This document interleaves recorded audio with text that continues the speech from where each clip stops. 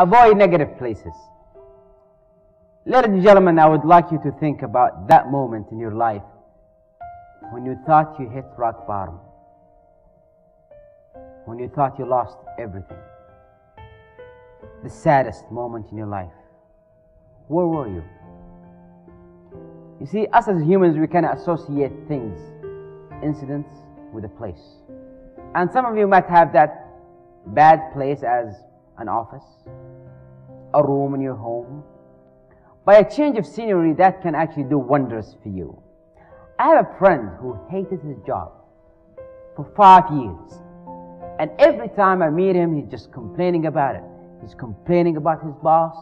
He's complaining about his work. He cannot stand driving to work in the morning.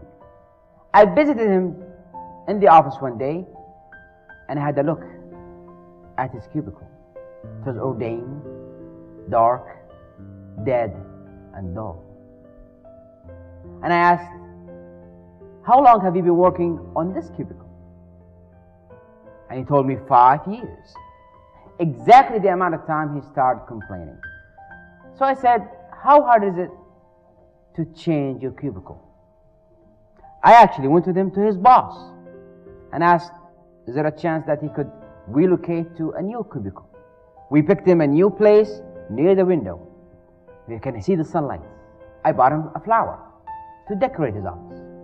And within 2 or 3 weeks, I see his mood start to change. He's smiling more. He loves what he does, even though the job itself hasn't changed. His boss didn't change. Just a simple change of scenery. So look into that place that was holding you back. That place that kills your goals. And I don't know, do something about it.